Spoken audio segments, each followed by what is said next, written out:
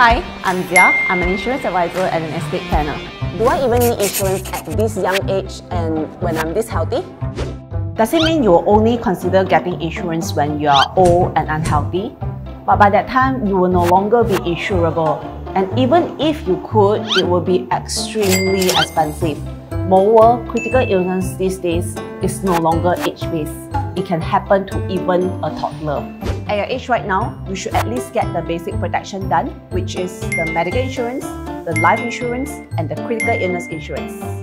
Okay, I will get it, but not now. Maybe later? Insurance is not something you will definitely get when you want to buy. It requires you to be fully healthy, and you're going to need to go through months of waiting period in order to be fully insured. I have this client, he was diagnosed with stroke at early 30s on the 122 days. Just imagine if you get the policies any later, he might not be covered at all. My parents got me a medical insurance since I was a child, and I wonder if that's enough. Do you know the older medical insurance only covers up to 100,000 annually, and right now with a similar premium, you can get up to 3 million coverage. We have this client in our company. He was diagnosed with cancer and he used up a 1 million annual limit in less than 9 months' time.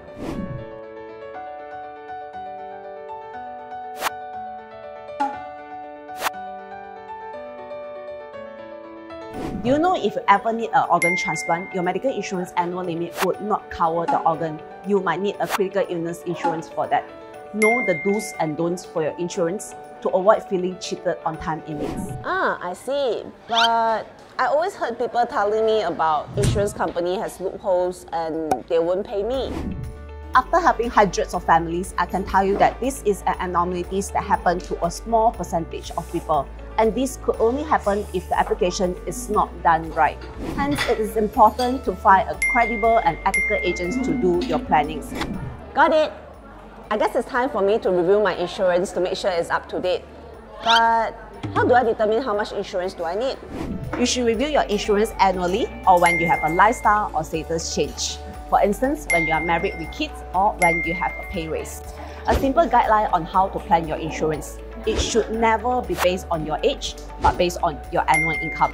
For instance, your life insurance should be 10 times your annual income and your critical illness insurance should be 5 times your annual income. I hope you have learned something about insurance today. Remember to speak to your trusted insurance advisor to review your plans accordingly if you have not done it for a while. Bye!